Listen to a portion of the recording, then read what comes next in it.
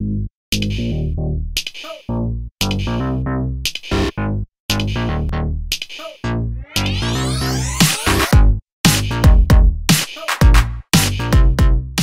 guys! Today we're going to be talking about using Photoshop to recolor objects. I like to use spray paint whenever I can when I'm customizing props, but sometimes it's just really impractical or just flat out impossible. So I have some techniques that I like to use that I think are a little bit more realistic looking than using the hue and saturation slider. I also want to give you guys some tips on how to recolor objects that are either really light or really dark, because I feel like those tend to be the trickiest ones to work with.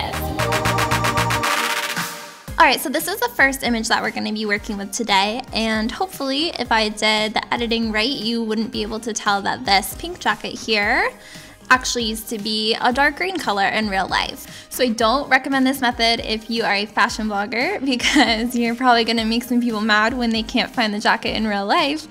But in my case, I'm not a fashion blogger. I wasn't about to spend hundreds of dollars on a new jacket, and I'm not going to spray paint my jacket either, so Photoshop it is. So after I went through and did all of my usual edits, cleaned up the background, masked that out, did highlights, shadows, all that, I'm going to select the jacket with my magic wand tool.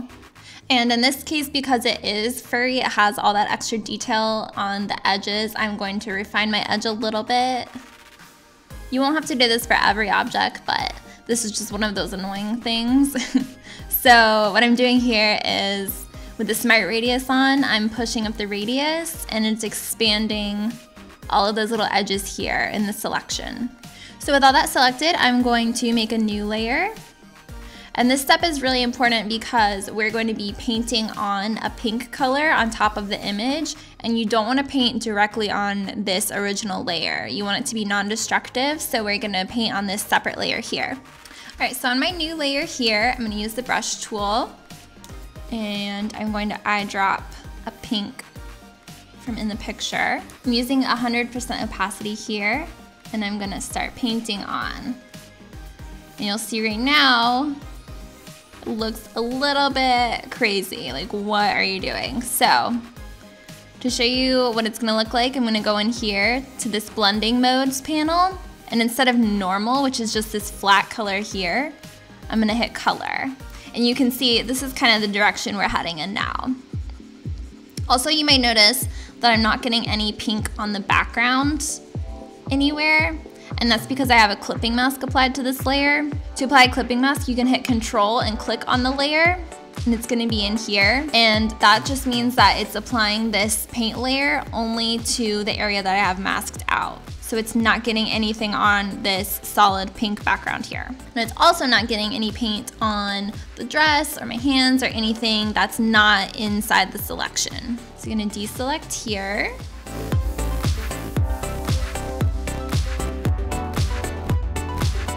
So I'm just using a softer brush here, kind of brushing in areas that it didn't get.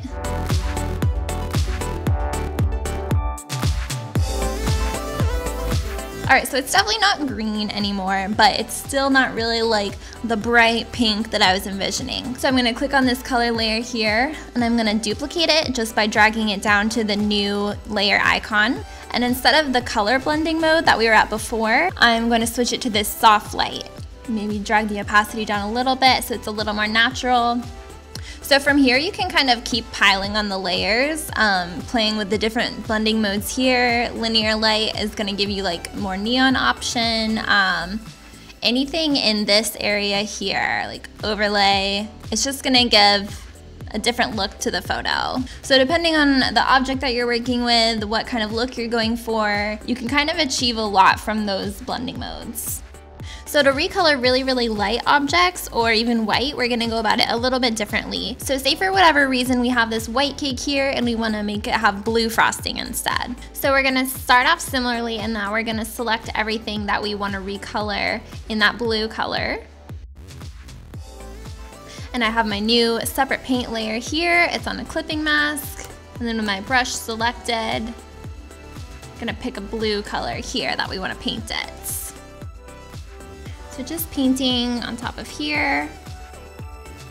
And watch what happens when we go into the blending mode and change it to color like we did last time. time. So it definitely turned part of it blue, mostly the gray parts, and then the white is still super white, so we don't have that blue realistic looking frosting that we're going for. So instead of color, we're gonna change the blending mode. We're gonna go to multiply up here. Push that down. And this is just a base layer. So because we had such a white object to start with, we wanna lay down this flat base layer of color with the multiply. But we still have our shadows in there. It's not like a super flat color. Now I'm duplicating that, and I'm gonna add a color burn layer. And you can see that just made it a little bit deeper, a little bit richer. And I'm gonna add a third layer, and that one's gonna be our soft light, like last time. And that's just gonna add in that natural looking lighting to brighten up those darker areas. So the color looks pretty realistic just by playing with the different blending modes. You got soft light, color burn, and multiply in here, and they all have different opacities just by a little bit, and you can play around with those sliders until it looks the most natural to you.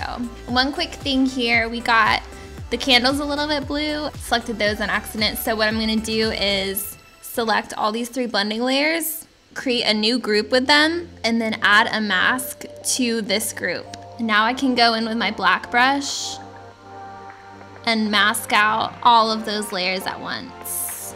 Get rid of the blue from all 3 layers instead of going into each separate one.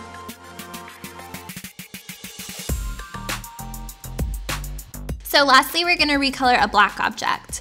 So this has been the trickiest for me to figure out personally. It's caused me a lot of trouble just because there's no light values, there's no color in a black object, it's just black. So a lot of the colorization methods end up looking really flat and fake. So I'm hoping that this way works out for you guys because this is the method that I usually use for it. So we're gonna start the same way, selecting the black part that we want to recolor. I'm gonna make my new layer and I'm gonna put a clipping mask on it. And now I'm gonna turn this black Magic 8 Ball hot pink. So with my brush tool, paint in the pink here. And then instead of doing multiply or even color at first, this time we're gonna start with screen. And you can see how that kind of brought in the highlights and the shadows, those ranges, back into the flat color. Gonna knock the opacity down just a little bit. So now I'm gonna duplicate that screen layer and change it to color burn, knock down the opacity, and that's just giving it that rich, a little bit richer color as opposed to this light pink. But you can see it's still got all the reflective values that the black had. So that's the quick method that's worked the best for me, just using that screen layer first to kind of soften up the black and lighten it up, and then pushing back in those colors with the color burn. So that's about the basics on recoloring objects. As usual, if you guys have any questions or things you want me to clarify on anymore, just let me know in the comments and I'll get back to you guys. Thanks guys.